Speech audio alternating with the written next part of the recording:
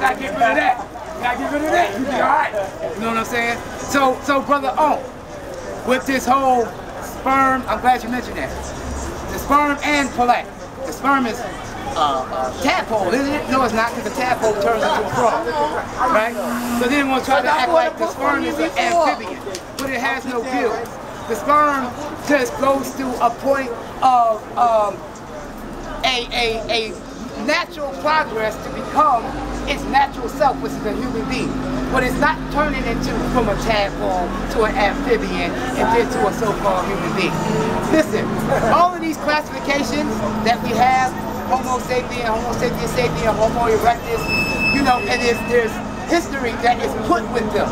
What I'm trying to tell you is that when they talk about Homo erectus, when they talk about Homo sapiens, when they talk about the Neanderthal, which is also a Homo species, these people are interjecting that white people are more superior based on evolution because they have the blood of Neanderthal in them according to their scientists, and they say that the Neanderthal is actually the most intelligent out of all of them found in Africa.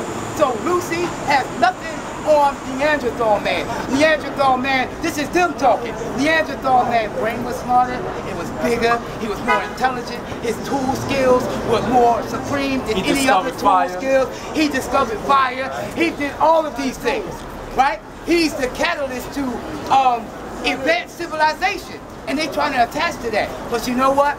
When you drop your spirituality, you can't see through the madness. And when you so-called trying to be a scientist all your life, and that's what you're trying to base yourself on, you're never going to be able to progress. You know why? Because scientists base their facts on what is today and what was yesterday, and they are waiting to find out what they can find for tomorrow. So tomorrow is not the word would be, excuse me, you just tripped over a female. That was a lady. Oh, I heard all in your voice. Never mind, you don't even feel like that. A real man would have said, excuse me, sister. I know, we can fight too. I don't care if you're bigger than me. It's popping. I'm from the Bronx, baby. Crazy.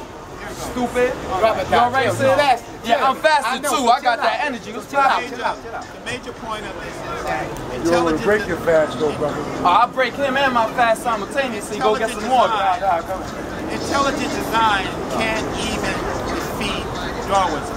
Now, Darwinism, there are past Darwinism, because Darwinism was in the 1800s, right? This is 2015, so Darwinism is not the major theories in this particular time period. It has evolved past into other theories. All of those theories have its root in ancient Nile Valley culture, right? Evolution. So have you heard of the sonic? So wait, hold up. So here's the thing. The thing is that you don't know the correct definition of intelligent design, right? For the scientific community, right? You didn't give it the correct definition of intelligent design. According to you can look up the dictionary and you can find it yourself when you go home, right? And say, oh wow, you are more creationist. This is an evolutionary conference, right? So if you're going to defeat evolution, you can't defeat it with intelligent design, because intelligent design, first of all, was authored by a European and it already failed. So what you are working on is some hybrid, right, that is unpublished, unresearched, right, unthought about. So it would be best for you to use another term than to go down with intelligent design, right? Now, if it's scientific, right, you're not a proven scientist. Maybe you might be doing philosophy, maybe you might be doing psychology, but you're certainly not doing anything with anything scientific method. You will have 30 minutes. Now, what I'm just saying, today's elimination day.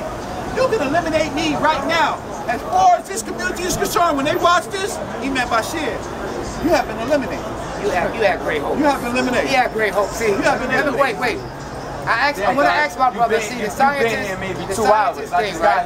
All right, calm down, you got it. The scientist, right? You're going to say you're not a scientist. Okay, no problem. He's not a scientist. Are you a scientist? I am a scientist. I am. Am I not a scientist? Well, if you heard what I said, I'm not a scientist in the same context that he's saying, as far as going to university and all that. What makes me a scientist is because my spirituality is connected to the Almighty Creator, which gives me insight of nature and everything that I observe. because we ponder over creation. And therefore, our pondering help us observe and come up with a conclusion of what a particular thing is. But this is what I want to go to real quick. This is more extension of European science. Have you heard of the Sonic the Hedgehog gene? Real quick. No. Okay. So this is an extension of Darwinism. Now I want y'all to look up at home Sonic the Hedgehog gene. Now you remember the game Sonic the Hedgehog, the little thing they were playing? So the white man took that science. He said, we're gonna call this a science, the Sonic the Hedgehog gene, right? What they say is that we can take the gene inside the body that makes these digits, right? So they say what connects us with other animals. They're trying to prove it. They say one bone here, right? Two bones there, and then you have a bunch of digits, right? So they try to show us that the bird has one bone here, two bones here, and then digits, right? And this is how they say it, that we're connected. So, but this is what these European scientists did, right? They took this gene and then they manipulated and moved the gene so they can experiment on a bird egg. Find somebody else, I'll wait. Try to find somebody else on a bird egg, right? To see if they could alter his wing pattern, and they certainly did. But what that shows you is that they had to manipulate the gene to make it do what it wanted to do, instead of leaving it there naturally so it can form in the way it's supposed to naturally form. Come on, brother. Come on.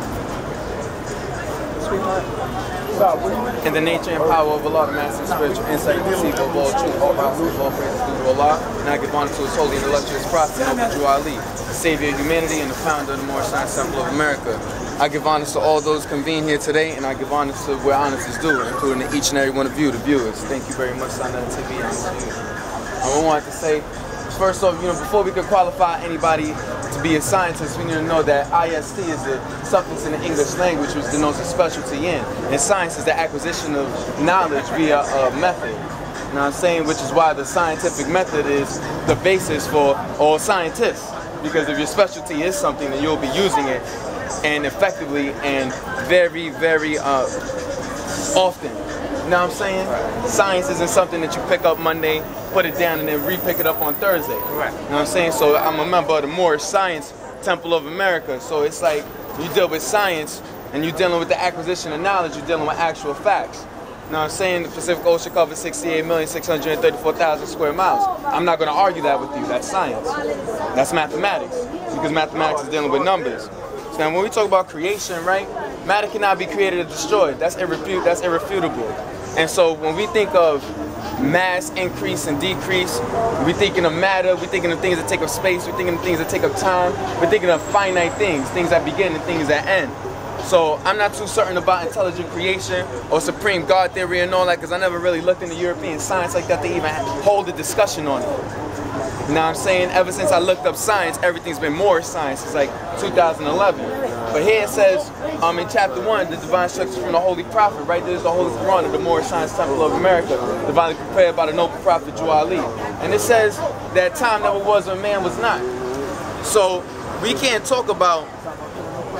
really talk about people having a beginning or an end, and we can't talk about human beings having a beginning or an end, because anybody talking that they human and they have a beginning obviously is of a different species or a different race or a different biological or chemical makeup than us. The original man has no beginning or ending.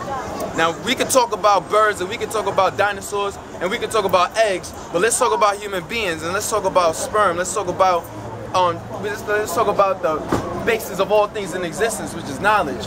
When we look at our bodies are merely an extension of the nervous system. That nervous system is an extension of the brain.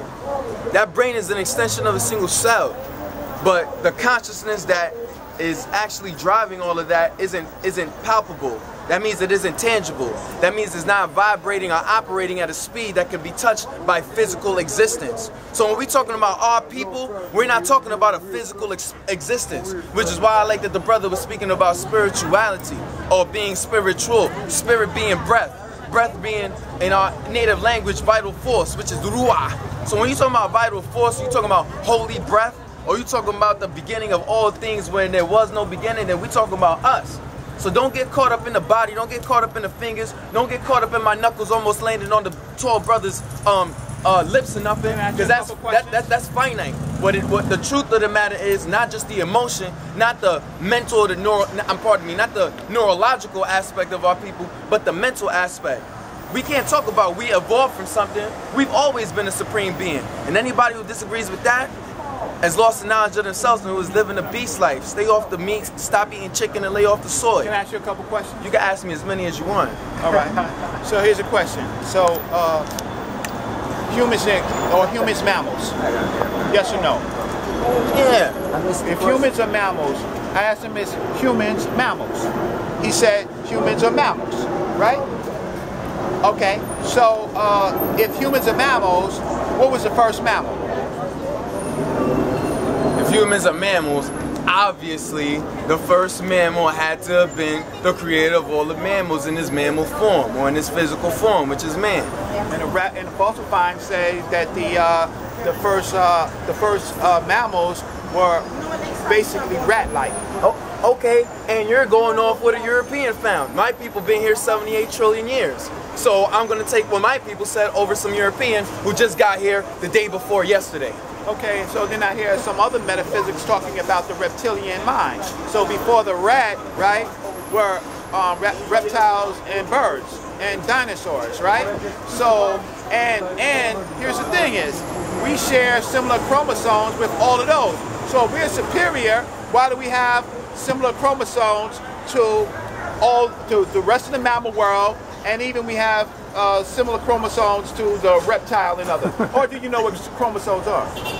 Come on, man, you're going to sit there, you see I'm rushing you, and you're going to ask me if I... All right, I go to Born Mastermind the Laws of Black Biology Tuesdays, every Tuesdays at Medgar Evers College, so I'm very well aware of what chromosomes are. Let's act like I do this for a living. 1. 2, ignoring the reptilian whatever stuff, I don't believe in all that, whatever you talking about. Man, go back to Sci-Fi Channel with that. I stopped watching cable years ago, know what I'm saying? Now, I'm going to just spit it because the prophet said it better than I did, know what I'm saying? He said, man is a thought of Allah. All thoughts of Allah are infinite. They are not measured up by time, for the things that are concerned with time begin and end. Now it says here that the human seed that came forth from the heart of Allah was full ordained to be the Lord of the plane of soul and the plane of things made manifest. So once again, you keep trying to bring me back to rats and reptiles and things that are of a physical plane when I'm telling you that the human mind, not the brain or the neurological synapses that is going on, is that's not real. That's finite. So all these physical things, although they may have been found to exist, we had already been in existence prior to that, and especially prior to the people that found those things. Okay, so evolution... Oh, the chromosomes. I forgot about the chromosomes thing. Why do we share chromosomes? Because we created everything that is in existence. That's why we share chromosomes with hydrogen and oxygen when a big bang is created, you know, to make water, which is the foundation of all life. And all things are composed of atoms, and the first atom in the periodic table is hydrogen. Therefore, all things have a base in hydrogen. So if all things have a base in hydrogen, and that's the first cell, then we can see that all things in existence are connected to one another. And as he said, the prophet said that all living things are bound by course to every other living thing. So this is just, you can ask a 9-year-old Moorish-American, he can answer these questions that you're trying to ask 85-year-old scientists who study 35 to 50 years to learn, you know what I'm saying? That's fine. So if we all share chromosomes, right, and man was here first, so that means you're saying that man gave birth to the rats and the reptiles instead of coming from the rats and the reptiles, because we share chromosomes, right? Yeah, I wouldn't say we gave birth. Well, okay, so whether we said, so we created, you know, we created. So that means the original man was here first, and then we gave birth to the beast of the field. No, right? birth has a definition. Or we created the beast of the field that word from better. our own chromosomes. So whether or not we cut ourselves on the ground and then these things emerge, right? Nah, However, that's spookiness. the fact of the matter is that's that not science. Fossil finds can't find anything before the creationist period, the mammal itself. Europeans can't find nothing that is worth their So then worth why their soul. are the Europeans being able to find something and the black man is being able to find nothing? The Europeans couldn't find Osama bin Laden. What are you talking about? Fossils? That's right. Get out of here, G. That doesn't work. I'm gonna give it to email by shit because we gotta go. Out of here. I mean, the white gonna kill me. God, listen, the chromosome thing real quick I want to touch on. See, this is more so-called science that they're giving us and say all our chromosomes match up. Look, apes chimps, monkeys have 48 chromosomes. We have 46. When the human body gets 48 chromosomes, what is it called? When it gets, it's a chimp. It's a primate. No. It's not a chimp. It's not a primate. Yeah. When you have, when you have 48 chromosomes, something happens to us. We become mentally retarded, right? Now, what the science try to say is that there's 2 chromosomes missing because it's 23 for my mother, 23 for my father, right? Which is 46.